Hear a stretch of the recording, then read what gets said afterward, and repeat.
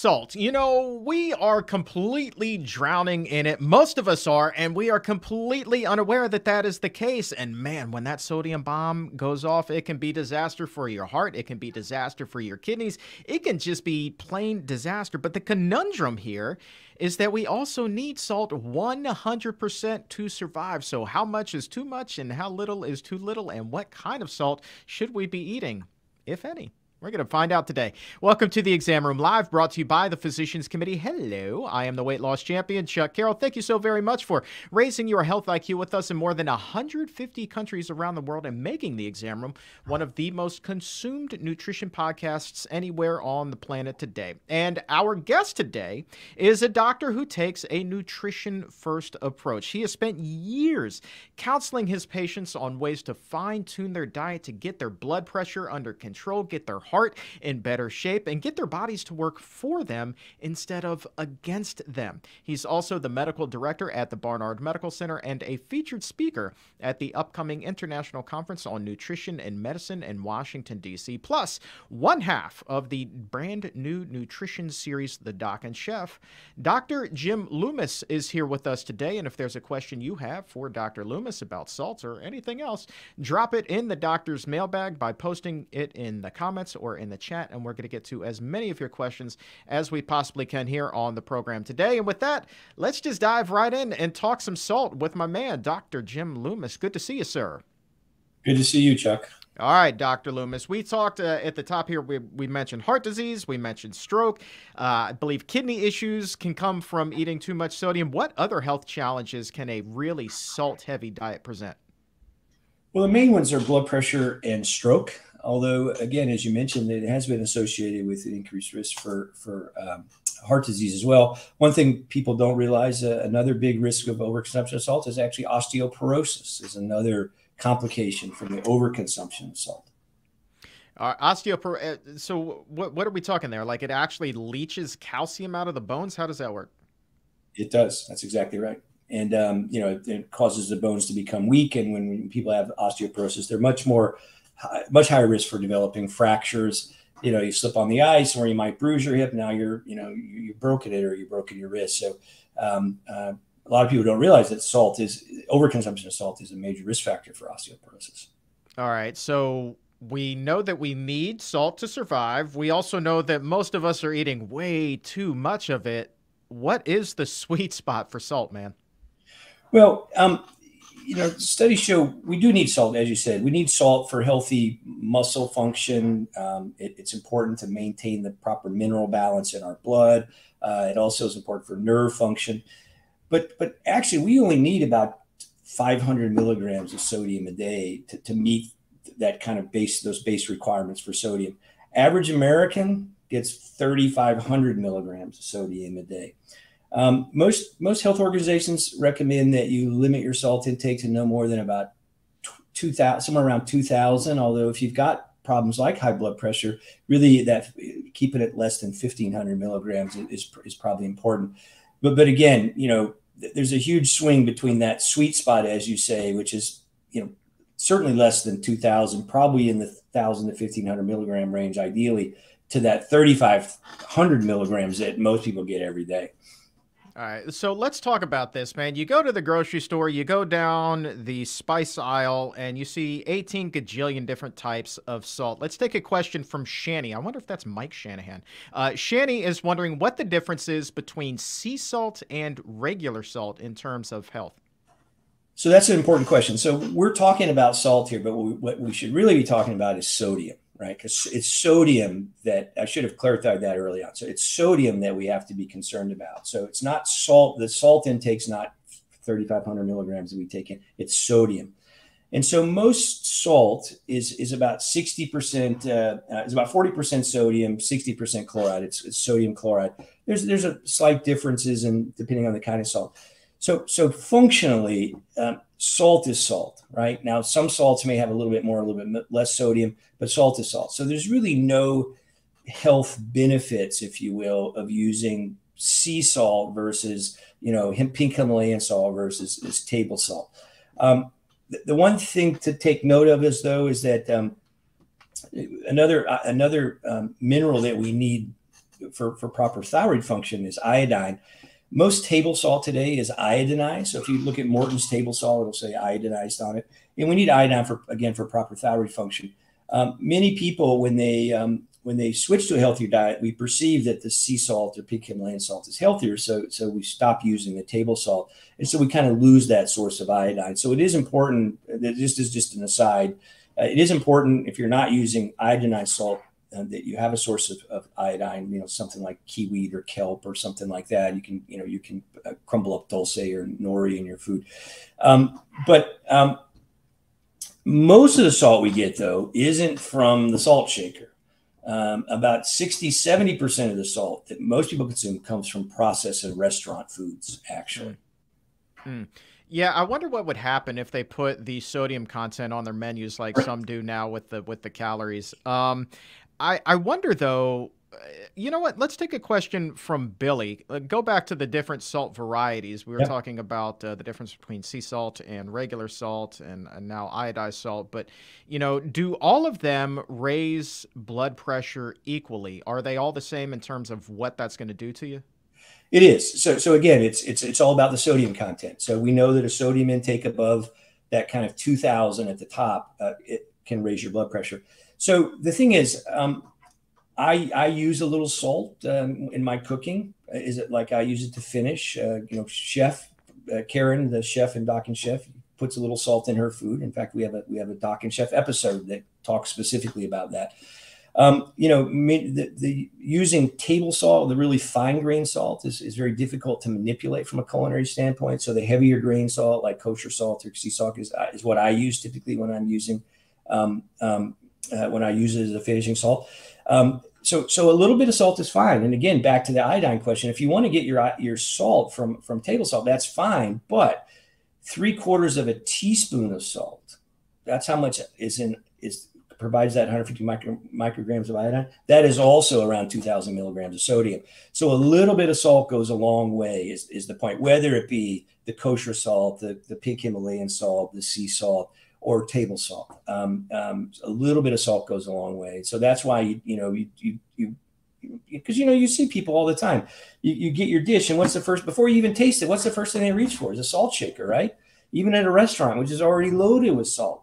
So, our bodies we kind of developed this taste for salt. And what's interesting about that is, I know when I first, transitioned to a plant-based diet, a healthier diet, and really cut back on my salt, I really, food tasted really bland at first, but after a week or so, my tongue and my brain got readjusted to that. So now if I go out and I have a dish that's oversalted, man, I can really taste it. It's, you become much more sensitive to salt, the less salt that you use.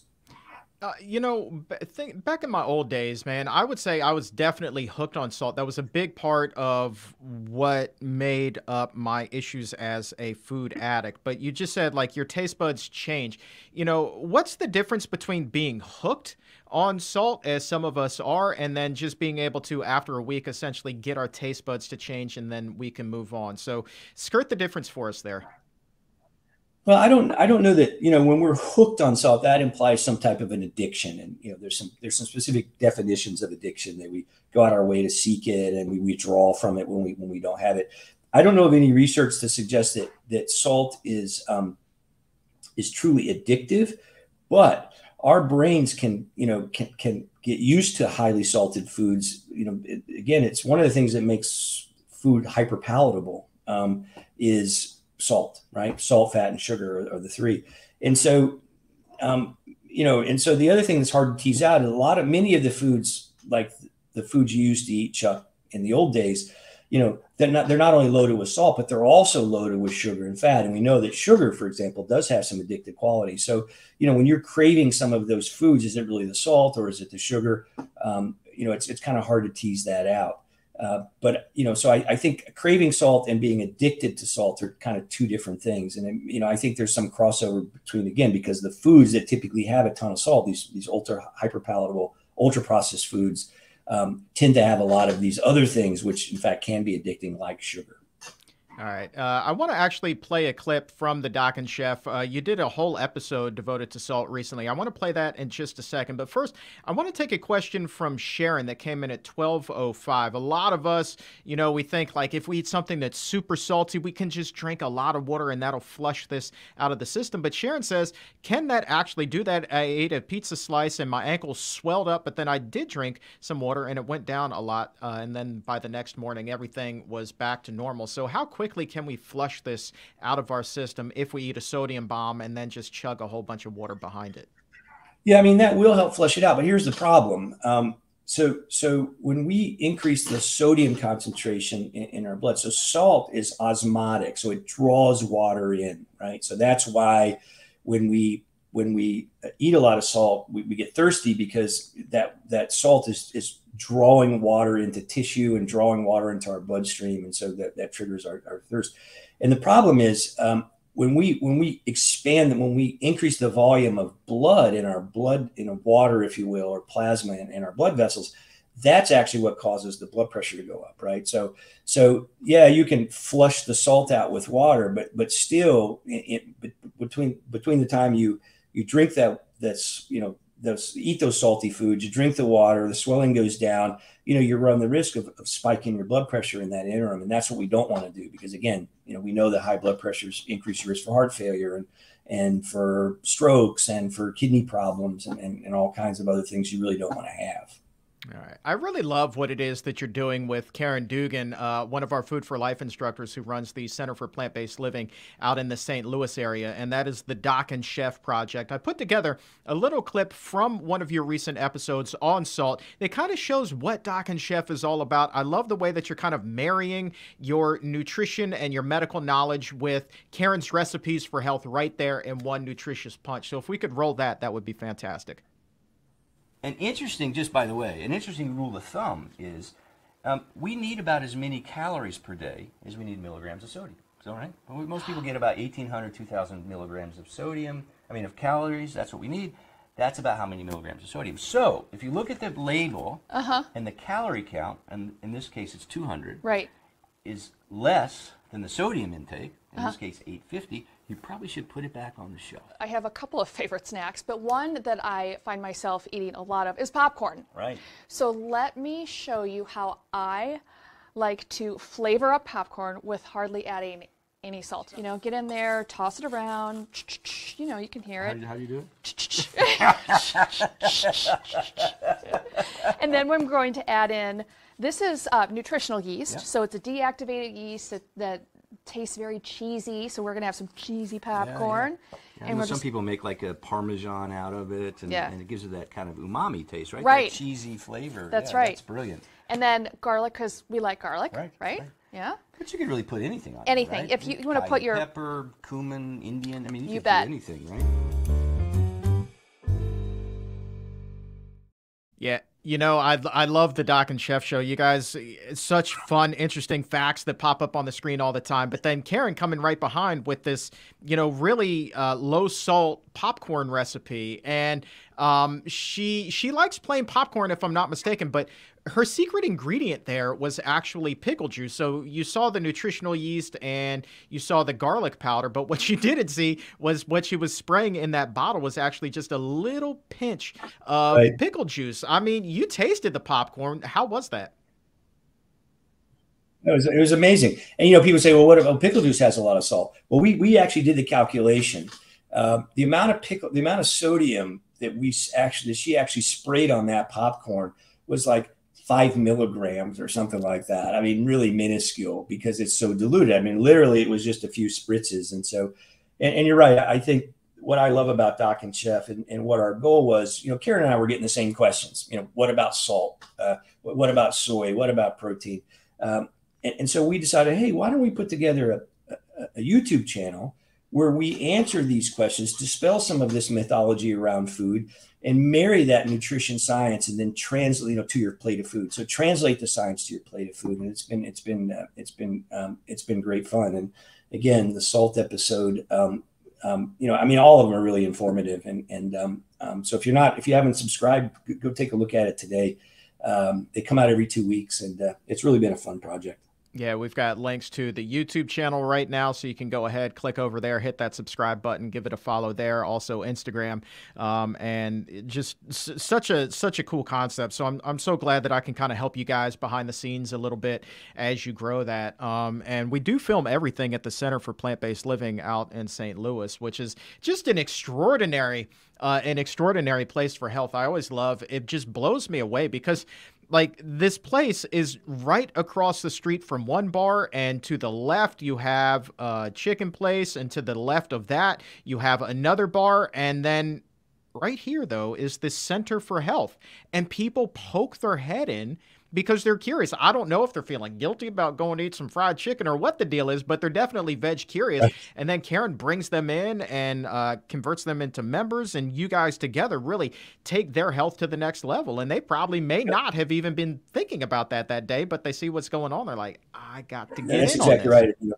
That's exactly right. Karen has a membership program where I actually literally write prescriptions for a membership to the Center for Plant-Based Living in lieu of like metformin for diabetes, right?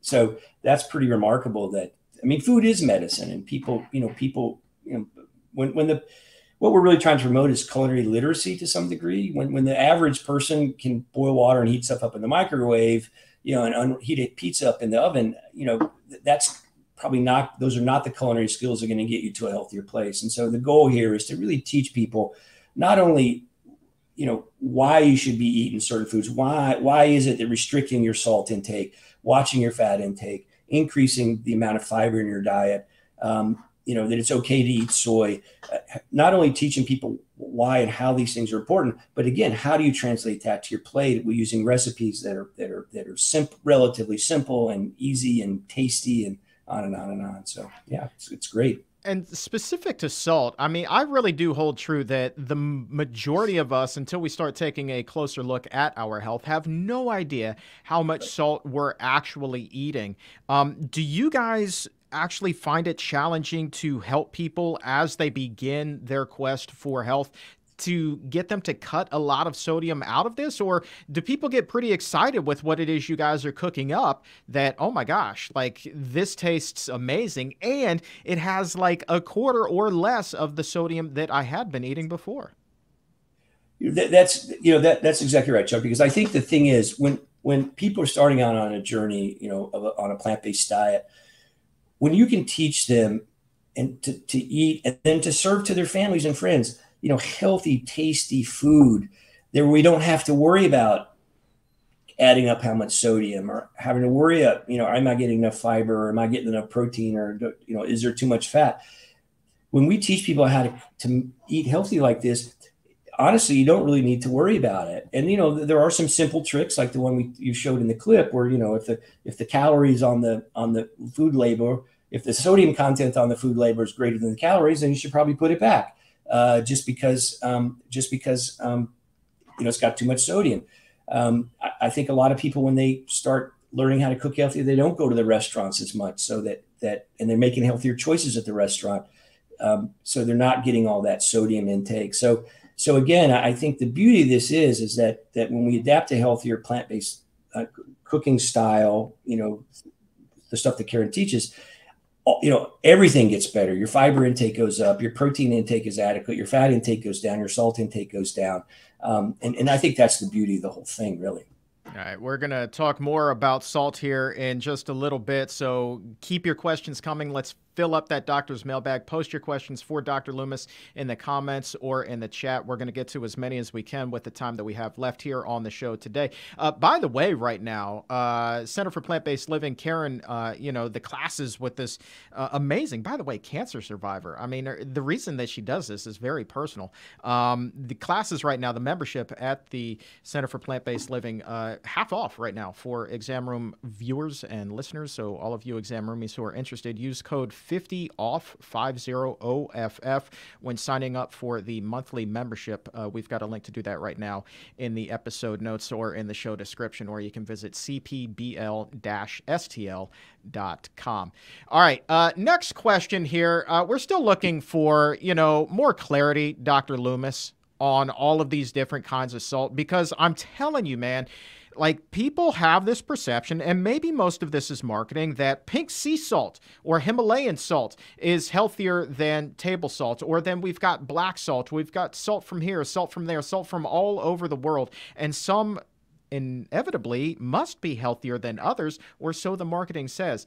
Are they really like all the same, just different colors marketed under different names? Are there any nutritional differences? There are some subtle nutritional differences, mainly having to do with what other minerals are in there. So, if you're making sea salt off the coast of France versus the, sea salt, in England versus pink Himalayan salt from northern India, or black salt, which is a volcanic salt.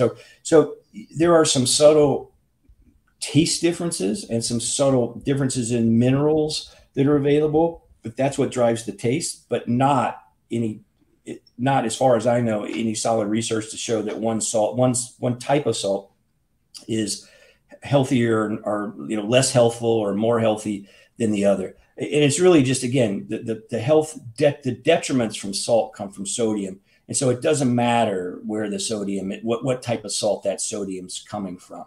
So, I use different kinds of salt depending on what I'm cooking and how I want to finish it, and, different size grains and different colors and different tastes. But from a health standpoint, there's probably no health advantage from using, say, pink Himalayan salt versus, French sea salt versus, black salt from Hawaii or whatever.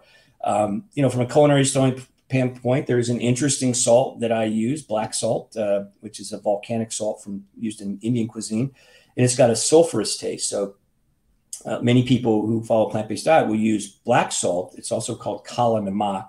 They'll use that if you're looking to make, say, a tofu scramble, and you want to make that kind of eggy. You want that kind of eggy taste, or say you're making a vegan mayo with some silken tofu. You can use black salt to give it the flavor. But again, the sodium is the sodium is the sodium. So it really doesn't matter. All right. But when somebody wants to take salt out of their diet and the sodium is not the sodium anymore because they're using a salt substitute, what should they be turning to? Meg says she actually is using a salt substitute. I assume, Dr. Loomis, it's one that she's able to find in the store. Meg at 1204 is wondering whether that is okay. It is. There are a number of salt substitutes, Mrs. Dashes and things like that, and there's a variety. I tell you though, once you get comfortable with other kinds of spices and herbs and spices in your food, then I guarantee you won't miss the salt. There are a few things though you can use to kind of brighten up your dishes. In lieu of salt. So citrus is one, adding a little squeeze of lemon or lime to a salad or salad dressing or a soup or a stew, that can really brighten that dish up in a way without the salt. Vinegars too, like balsamic vinegars, you can use flavored balsamic vinegars, white vinegar. That's another way to that little bit of acid can kind of take the place of salt. So there's lots of other ways to get that flavor you want without using salt. But, some of the salt substitutes, some of them have a potassium salt in there. So instead of sodium chloride, it's potassium chloride. Nothing wrong with that as long as you don't have a chronic kidney problem. So people with chronic kidney disease have to be careful about their potassium intake. We have a lot of roomies right now who are watching Dr. Loomis who are just trapped in this ultra heat wave. Our friend Tofu Tuesday out in the Arizona area has been dealing with triple digits seemingly forever and a day now. And so that kind of brings an interesting question to the table from Marianne at 1222, who's wondering, because of the excess heat, should we have a certain amount of sodium to help retain some of the water? So as long as you're getting that healthy, between 1,500 and 2,300 or somewhere in there, that's going to be more than enough sodium. Now that being said, so a couple quick comments about that. So when we sweat, we can actually lose electrolytes, salt and sodium and other electrolytes. And so if you're out working in this 100-degree weather, it is important to take an electrolyte solution, not so much for the sodium, but all the other the electrolytes you need. Now, you can also get in trouble on the other end of things. If you drink too much water, it can actually dilute the sodium in your blood, and your sodium level can drop low, and that can cause all kinds of problems. There's been situations where people say, for example, running a marathon, and they're drinking tons and tons and tons and tons of water without electrolytes, without a little salt and potassium and such in that solution, where it's, causes irregular heart rhythms and things like that. So, it is important to stay hydrated. A rough rule of thumb when I talk to patients is that, if you're trying to rehydrate after you've been sweating a ton, you're stuck outside in this heat wave, you can weigh yourself before and after. And a rough rule of thumb is a liter of water weighs a kilogram, and a kilogram is about 2.2 pounds. So every 2 pounds you lose on a hot summer day is a liter of water you need to put back. Sometimes, you can lose, I remember I was training for Ironman a few years ago, and had a 100-mile bike ride on a day like today here in Washington, D.C. It was hot and humid, heat index in the hundreds. I lost, I drank 5 liters of water and was still down 2 at the end of my training ride.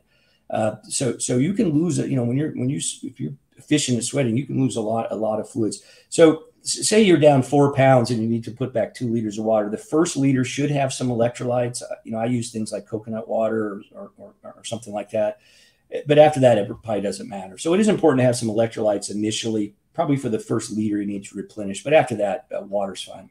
All right, one of your fellow athletes is in the chat right now. Lily Tiala, 777 at 1204. She says, please don't break my heart. I love my salt. I'm a runner and I have low blood pressure, though. So hopefully, she's saying that gives me a pass to use 4,000 milligrams a day or a little bit more. Is that a little bit excessive, or is that basically, and we can't speak specifically for her, but by and large, if somebody's training every day, how do their sodium requirements compare to the average person? Yeah. So what's interesting about that is that when as you get into better shape, we actually become more efficient. Our sweat glands will actually hold on to salt much more efficiently as we get into better shape. We sweat more efficiently, and I've noticed it. So when spring comes around and I'm starting to really get back out there and sweat and get going, I take off my hat and I've got a white band of sodium around it, right? Well, a month later, or 2 months later, when I'm doing those same kind of workouts on a hot summer day, I'm sweating a lot more, but this, my sweat doesn't taste salty. So your body does a really good job of kind of holding on to salt when we need to, right? And so, 4,000 is probably a lot. Now, if you're young and healthy and you've got a relatively low blood pressure and you've got good kidneys, probably not going to have a huge adverse consequence, although I would be a little bit concerned about osteoporosis risk over the long run. But and there are some people that have some specific medical conditions where they have a hard time, where their blood pressure drops when they stand up. And in those patients, sometimes, we do recommend a little extra salt. But for most people, 4,000 is too much. Matthew Dixon, kind of channeling his inner Seinfeld here, says, miso is salty, but some reports suggest it's not a problem in the same way as salt. What's the deal with miso? Are there any other salty products that are okay, like MSG, soy sauce, aminos, etc.? What can you say to that? Well, so it's all in the context of how much salt are you getting, right? So, a serving of miso is maybe a teaspoon, tablespoon. So yeah, there's some salt in it, but it's not a ton. And if that's your primary source of salt, then you're probably going to be okay. One interesting thing though, particularly around blood pressure, we talk a lot about salt, but it turns out it's probably, from a blood pressure standpoint, the ratio of potassium to sodium, which is much more important. And some of these foods actually also have potassium. So really what you're looking for is a ratio of about 3 to 1. So say you're trying to restrict your salt intake to 1,500 milligrams, that's about 4,500 milligrams of potassium. What's interesting, and there was a study done in Korean women who had a pretty high salt intake because they were eating a lot of kimchi. And kimchi, has a lot of salt. But the cabbage and such that's in the kimchi also has a ton of potassium in it. So the kimchi had a potassium to sodium ratio of greater than 3 to 1.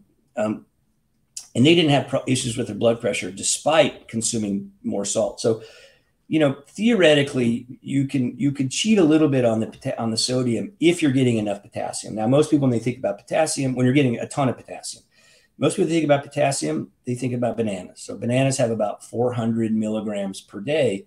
So you'd have to eat 10 or 12 bananas a day to get that amount of potassium. A cup of beet greens, 1,300 milligrams. A cup of Swiss chard spinach, 1,000 milligrams. A cup of sweet potatoes, 1,000 milligrams. So eating these green leafy vegetables and such is an important way to kind of help mitigate some of the effects of salt. But again, back to the original question about soy sauce and miso, there is salt, but again, the kind of servings that we typically see in the context of an overall healthy diet aren't going to be enough to really drive your sodium intake through the roof, unless you're using, a lot of table salt and are eating heavily salted restaurant foods and things like that. Jana at 1217 is kind of wondering the same thing along the lines you were just talking about with the kimchi in terms of sauerkraut. Same kind of deal there? Yeah, same thing. And you mentioned potassium being in the whole food there, being the banana. I'm curious, are there any whole foods, some fruits and vegetables that are kind of like sneakily sodium bombs? Is that ever going to be a concern? What are some high sodium natural foods? Well, like celery, for example, has a fair amount of potassium, but when I say a fair amount, it's 30 milligrams or something like that. So there are really no naturally occurring foods that they have a little sodium, but not enough to really be of a concern that you have to worry about over consuming. Now, I imagine if you juiced 10 pounds of celery and drank that might be an issue, but people don't do that. So to answer your question, Chuck, there's really no foods that have enough sodium naturally in them to cause any kind of concern with regards to your health. That's interesting. All right. Something then definitely to keep in mind. And then I want to ask you this flat out, because I know that there are a number of exam roomies who are watching or listening to this right now who eat an SOS-free diet, a salt, oil, and sugar-free diet. So if somebody is completely eliminating added sodium to their diet, I mean, are they running any sort of risk there? Do you recommend adding a pinch? Can you do it safely and not run any risk? You can, because like I said, the amount of sodium we actually need is not very much. So people talk about 500. Some evidence it might be as low as 200, 250. And most of our food has a little bit of sodium in it. So again, if you're eating a well-rounded whole food plant-based diet, there's probably enough naturally occurring sodium in that food to meet your minimum sodium requirement. So it would be impossible to design a completely sodium-free diet because again, there is sodium that naturally occurs in some foods, so I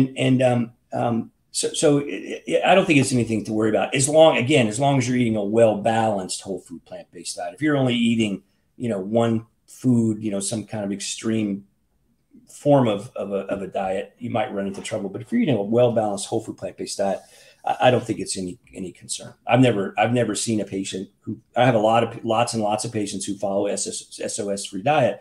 I've never seen anybody get into trouble with not getting enough sodium kind of naturally in their diet.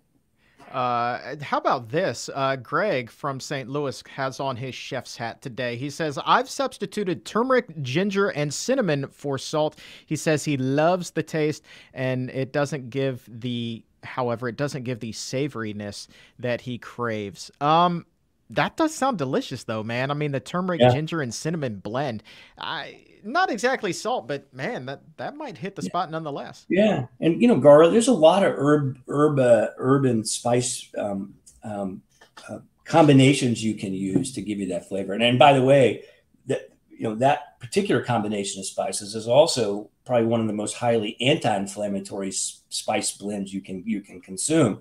And I actually put that in my recovery shake that I used when I was training for Ironman. And even today, when I go out for a really hard workout or long ride, I actually added cinnamon, turmeric, and ginger to my recovery shake for those anti-inflammatory properties.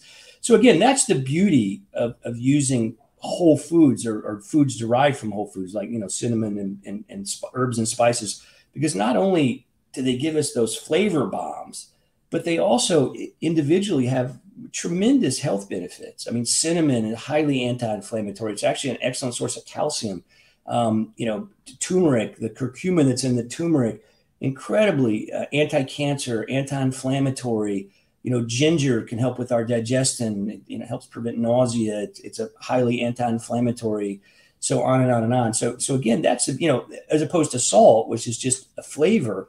When we're using herbs and spices to flavor our foods, not only getting those wonderful flavors on our tongue and our palate, but we're also getting these amazing health benefits, because it's a whole food, if you will. All right, let's do an exam roomie roll call real quick. We haven't done this yet today. I want to say hi to Karen, who's watching in Germany. Philip, who's checking in from one of the great sports towns in the country, Indianapolis. He's watching today. Love Indianapolis, man. I got to get to an Indy 500 sometime in my day. Sabrina is watching in Tennessee. I know that we have somebody right now watching over in India. Sherry's checking in from Delaware. Of course, Tofu Tuesday, sweltering heat out in Arizona. Lee is in Lubbock, Texas. We're raising health IQs around the world and coast to coast here on the show. And Dr. Loomis, let's end today by talking about what you and I are going to be doing coming up August 10th through 12th at the International Conference on Nutrition in Medicine in Washington, D.C. Man, I am excited to be on this weight loss panel with you because, as we were talking about earlier, man, salt was such a big part of my story when I was so overweight. I mean, I was on high blood pressure medication when I was 14 years old. The doctor put me on that because my blood pressure was 180 over 100 or 110. And it never really budged except to go a little bit higher. It seemed every single time I was in the doctor's office. And a lot of that had to go to what I was eating. I mean, I was on the fast food standard American diet on steroids, and it got me in trouble at an early age. So I'm really excited to be doing this weight loss panel with you. I mean, we know how big of an issue salt can be, but when somebody loses weight, are you coaching them beyond just, watch your fat, watch your calories, but like you really got to get that sodium under control? That's equally as important. Is that anything you're going to be talking about here? Well, so it's interesting, Chuck. So yeah, I'm excited to be on that panel as well, and I'm going to be talking specifically about diet and weight loss. But here's the thing, high blood pressure is not a lisinopril deficiency. Type 2 diabetes is not a metformin deficiency. High cholesterol is not a Lipitor deficiency. I would even go so far as to argue that these aren't even chronic diseases. These are normal physiologic responses to abnormal behaviors, right? We did not evolve as human beings to sit behind a computer all day and eat Krispy Kreme donuts. And the thing is, we practice health reductionism. And what I mean by that is we treat people's blood pressure different than we treat their high blood, their blood sugars, different than we treat their cholesterol, different than we treat their weight, different than we treat their cancer risk. But if you flip it upside down, it's all the same thing. It's the food that goes in our mouth and how much we move and how much we stress and what environmental toxins like alcohol and tobacco that we expose ourselves to. And so when we flip that model upside down and really focus hard on these lifestyle related drivers of our health, we focus on food, we focus on exercise, we focus on stress management and sleep, limiting environmental toxins, then all of those conditions get better. So when I counsel patients, again, just like we practice health reductionism, we sometimes practice nutrition reductionism. We've stopped talking about food. We talk about what food's made out of. We talk about salt. We talk about fiber. We talk about fat. We talk about protein. But again, when we flip that upside down and talk about food and what it means to eat healthy and why eating whole foods is the healthiest diet on the planet, then we don't really have to worry about the rest of it. Because I guarantee if you're eating a whole food plant-based diet, you don't need to worry about your sodium intake. You don't need to worry about your fat intake. You don't need to worry about if I'm getting enough protein or enough fiber. So again, when I counsel patients, it's not around specifically salt or fat or fiber. It's about food and the importance of food and how, when we embrace a lifestyle that includes a whole food plant-based diet and regular physical activity and getting a good night's sleep and trying not to stress out and don't smoke and limit or eliminate alcohol consumption. That's how people are going to get on the other side of all these chronic diseases, which are so prevalent in the modern world today. No doubt about it, man. And we're going to spend 2 hours talking all about diet, weight loss. We're bringing surgery into the conversation. We're bringing all of these weight loss drugs that we've been hearing about into the conversation. So many great doctors on the panel. Yourself, Dr. Neal Barnard, Dr. Jamie Kane, who's going to be joining us on the show next week, plus Dr. Garth Davis, Dr. Hannah Kaliova, Dr. Steve Loam, Dr. Vanita Rahman. And we're just all going to get together and present this latest findings and then take your questions and answer it, because weight loss is really one of those things that, for all the talk about it, I feel like we still haven't exactly mastered it as a society. So our goal on that day is to give it to you from the patient perspective, but then the clinical perspective, so you guys can take all of that information with you and apply it to your practice or your life to really start to move the needle in terms of curbing this obesity epidemic. And that's just one panel over the course of these 3 amazing days where you're going to see so much incredible nutrition research. We've got Senator Cory Booker, who's going to be kicking everything off for us on August 10th. But then also speaking throughout the conference, Dr. Michael Greger, Dr. Dean Ornish, Dr. Kristi Funk, our friend, Dr. Andrew Freeman, who was just on the show, my co-host from One Healthy World, Dr. Gemma Newman will be there, Brenda Davis will also be there, Dr. David Katz, who's coming up on the show very soon as well. A lot of people are going to be there, and we would love it if you could be there as well. pcrm.org/ICNM to get your tickets, coming up soon, August 10th through 12th, right here in Washington, D.C. at the Grand Hyatt. Looking forward to that. But really, Dr. Loomis, greatly appreciate your time today, my friend. Thank you so very much for carving out a little bit of time in between patients and the doc and chef and everything that you've got going on, man. I know you're a busy guy, so we appreciate you making the time today.